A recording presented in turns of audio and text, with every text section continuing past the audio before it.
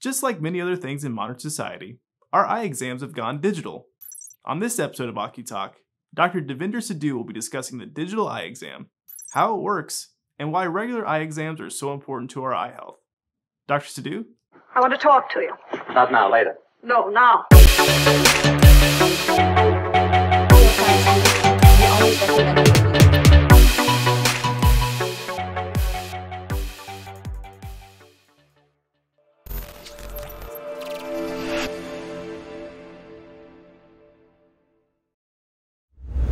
Hello everyone, and thank you for joining us for a brand new episode of OCuTALK.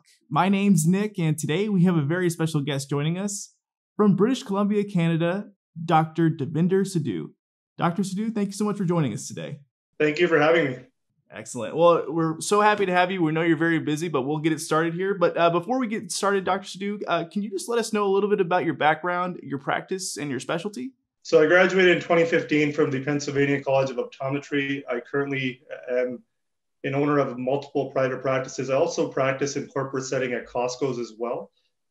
In terms of specialty, I am a primary eye care provider, but I do focus heavily on glaucoma, dry eye, and macular degeneration. Awesome. Well, thank you again, Doctor, for that. And again, thank you so much for joining us. We know you're very busy.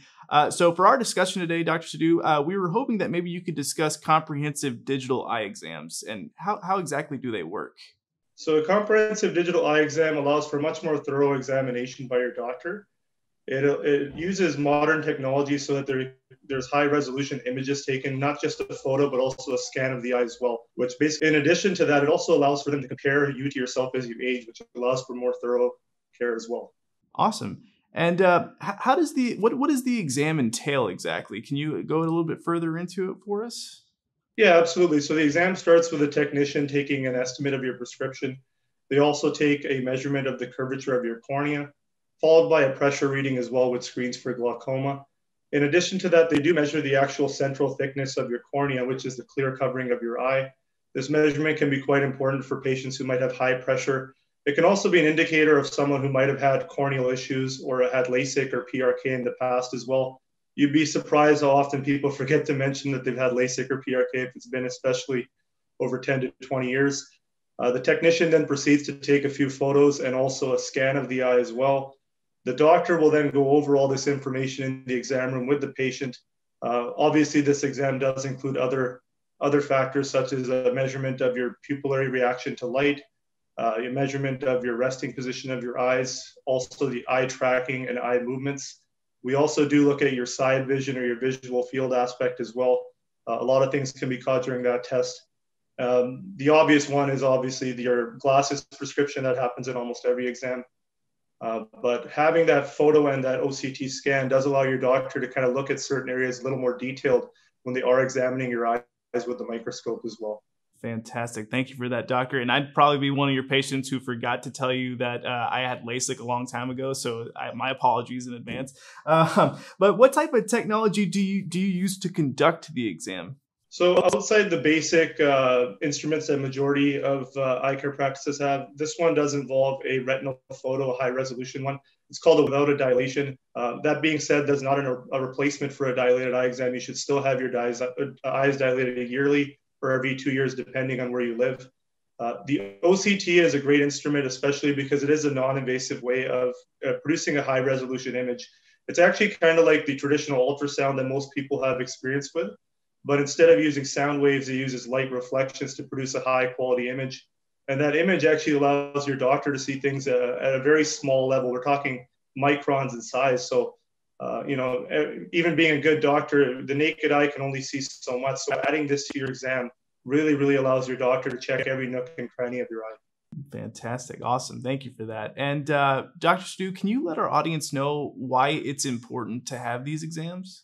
Well, it's important because kind of the reason we just said, the naked eye, you could be the best doctor in the world.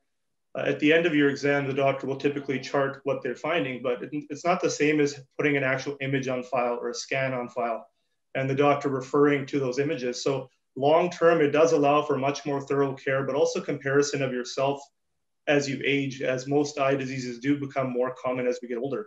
So having this type of exam is key to establish, the health of your eyes as a baseline for all future comparisons. Perfect. And Dr. Sidhu, by doing these exams, what can it help you discover about the person? Well, there's a common expression in the eye care industry that where doctors often say the eyes are the window to your health, and it's absolutely true.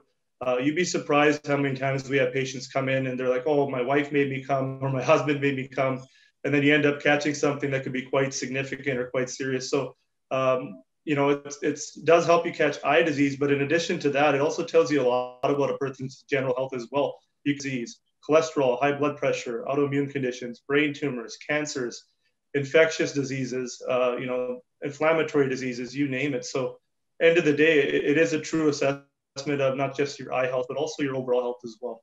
Fantastic. And again, I'd be one of those patients where my wife makes me go to a lot of these exams. So again, apologize for that. You're not alone. It happens more than you think. For sure. And how often should we get these exams done? So in Canada, the practice guidelines are a bit different than America. In Canada, we recommend a full eye exam at 6 months old, 3 years old, 5 years old, and every year while they're in school. After 19, between 19 to 64, we actually recommend it every 2 years, unless indicated otherwise by your doctor. And then after 65, we recommend it annually. Excellent. And again, you heard it from Dr. Sidhu there, get your eyes checked every 2 years. And so Dr. Sidhu, are there any new technologies or developments on the eye care horizon that we should be on the lookout for? Yeah, I mean, right now it's quite an interesting time. I graduated 6 years ago, and just in the last 6 years, the amount of developments we've had, not just in technology, but treatment plans as well, and just the research that's come forward. As a patient, it's exciting because I feel like every year there's new stuff. You go to the eye doctor, even at our clinics, when people come in, they're, "Oh, I've never had this done before." So it's exciting for them. It's exciting for us. The trend right now in eye care, at least where I live, seems to be a lot of myopia management, which is nearsightedness management to help slow that down. Also, dry eye disease is more popular than ever just because of the pandemic. So don't be surprised if you're going to your next eye exam and they do have an instrument that measures how dry your eyes are, or they measure the length of your eye based on your nearsightedness. So fantastic. We'll definitely be on the lookout for that. And before we go, Dr. Sidhu, was there anything that you would like to tell our audience before we leave? Absolutely. I cannot stress this enough. If you have good vision, it does not mean you have healthy eyes. That is the take-home point from any eye exam you should ever have. We far too often see patients come in and say, "Well, I've had good vision my whole life." And then you end up finding something in their eyes. So prevention is the key in any aspect of our health. They say about 75 to 80% of vision loss is preventable, depending on the study that you read. Your vision is your most complex sense. It is the most useful sense. It allows you to perceive the world and how things are around you. So do not take it for granted. Every patient that you've ever told that they're going to lose vision or they're going blind, it's very difficult to tell them that. And also the reaction that they have because they never ever thought about the fact that they could go blind. So do yourself, your family a favor, get your eyes checked regularly and you won't regret it. Well, again, you heard it from Dr. Sidhu there. Please go get your eyes checked. It's very important. Everyone, that's Dr. Davinder Sidhu from British Columbia, Canada. Dr. Sidhu, thank you so much for joining us today. Thank you for having me.